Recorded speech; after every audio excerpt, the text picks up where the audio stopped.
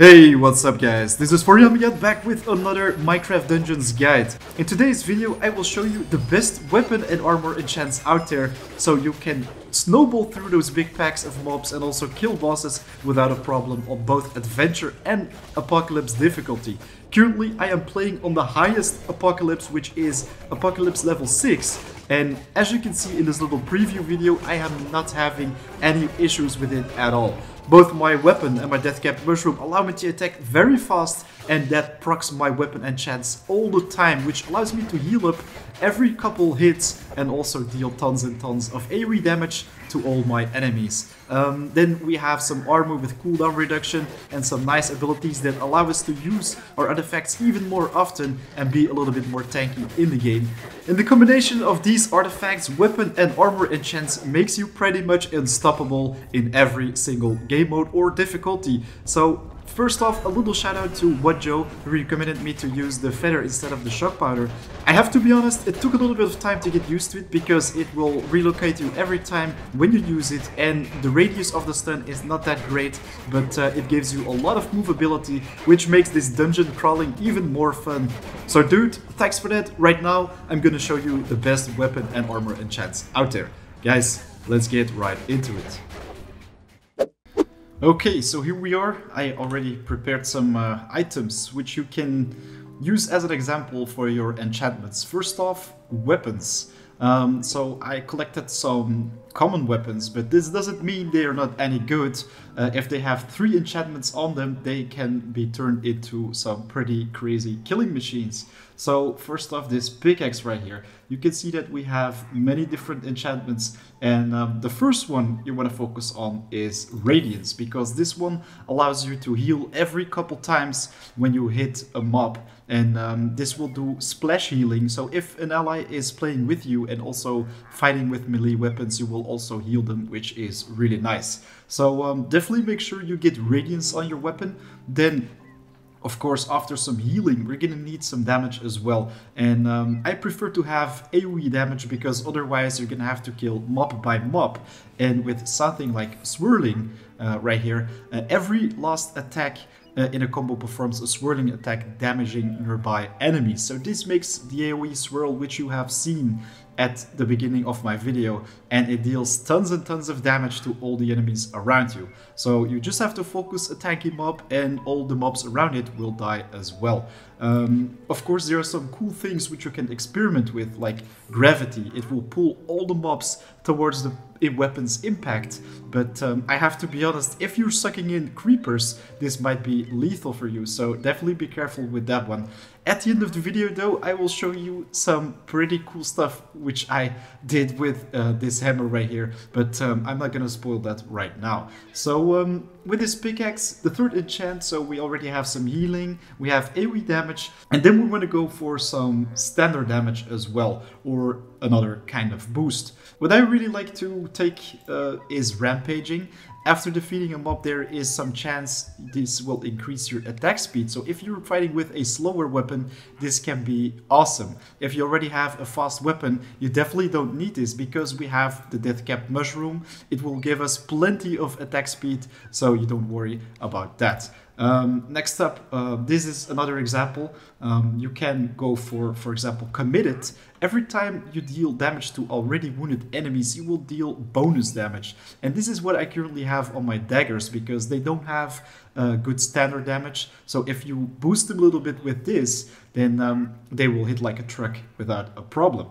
Then things like looting, don't go for that because this will only increase the chance for consumables to drop, not items, not emeralds or anything like that.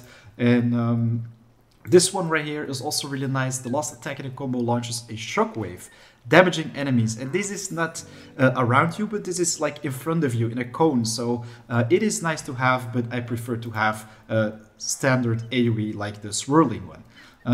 Then let's see, this is also a nice example of a weapon that could be awesome to have.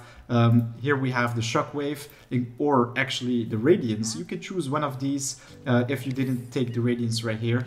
Poison Cloud is also awesome to have as AoE. However, it doesn't deal that much damage. It will stay for a couple seconds, but if you already have some nice gear and dealing tons of damage, then this will not be as effective. Then you could also go for Leeching to take HP from enemy mobs, but this will only happen after you kill them. So that is, in my opinion, not the best heal to go for. Always go for Radiance. So instead of the Leeching, we could go for Thundering, and this will give us a nice chance to deal some really big AoE damage as well. Also rampaging on this one, so these weapons can turn into some pretty crazy killing machines. This one, for example, is one that is very similar like the daggers which I'm currently wearing. I have Radiance right here, then Sharpness, so I can increase the standard damage of the weapon, and then we could go for Shockwave or Thundering for AoE damage. So we have the heal, we have extra damage, and we have AoE damage. That is the three things that you want to focus on. So right now, next up, we're gonna go to armor. I have got some examples right here, 3 different armor pieces, or well, 2 battle robes, because in my opinion, you should focus on getting the battle robe. And why is that? Well, we already have a standard 30% melee damage on it, as well as minus 25% artifact cooldown. And this is really nice to have, because every time when your artifacts are on cooldown, you can deal tons of damage with the Deathcap Mushroom. And if you can keep doing that because you have a low cooldown on it, well, you can pretty much keep proccing your weapon and armor abilities, and that is exactly what you need. So let's see. We have some combinations right here. I would go for Final Shout, because when you go low on HP, it will trigger all your artifacts, and this means that we will go tanky with our Ironhide Amulet, like I showed you in the last video, and then also the attack and movement speed. It will also stun all the enemies around us with the Feather. So Final Shout is definitely the best of the 3 right here. Second, cooldown. Please go for cooldown reduction. If you have this one on level 3, that's almost 30% reduced cooldown, which is a lot. So you will be able to keep using your artifacts for that attack speed and extra tankiness. What is also pretty good to have is Frenzied, but never take it over cooldown reduction. It will increase your melee and ranged attack speed when you get to half HP, but if you're already dealing tons of damage, the mobs will just melt right in front of you, so this might be just overkill to have, and it could ruin one of your enchantment slots. Then the third one, I think this is pretty funny. If you have already a big damage output, you could even go for this one, because if you have full HP, you can go up to plus 40 increased ranged and melee damage, so you can melt everything around you without a problem. Another example right here is protection. This is something that I have on my armor as well. It gives you a minus 15% damage taken, and on Apocalypse this can be very useful.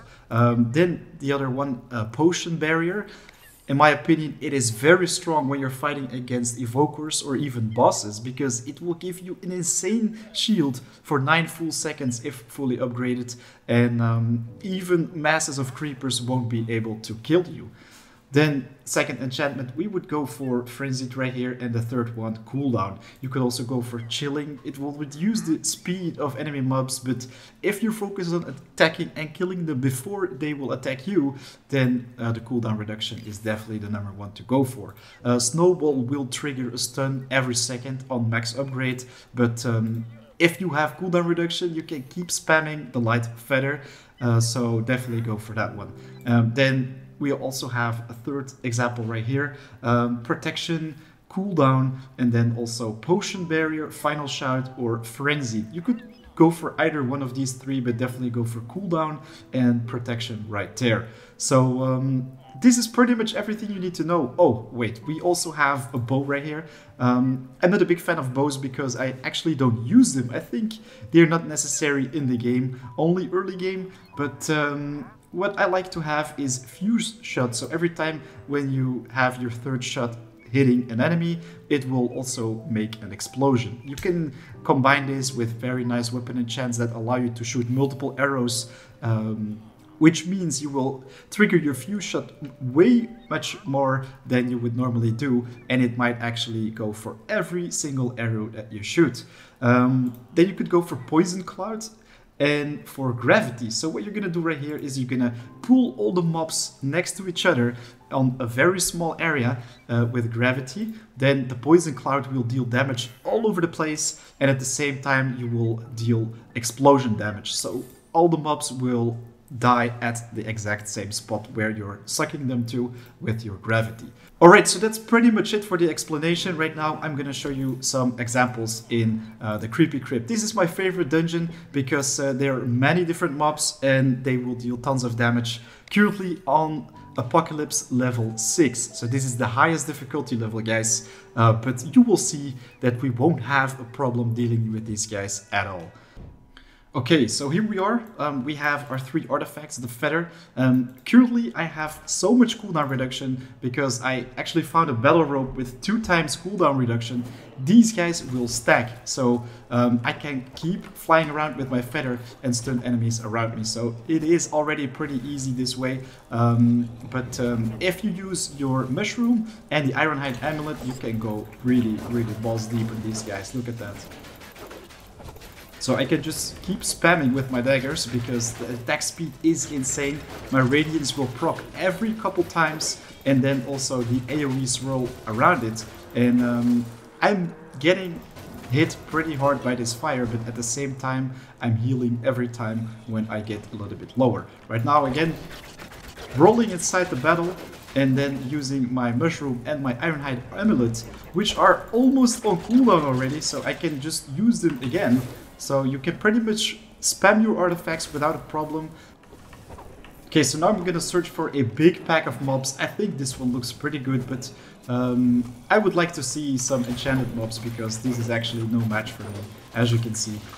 I can just keep standing in the fire and all the mobs are hitting me, but at the same time I just keep healing myself. And I'm pretty much always at full HP.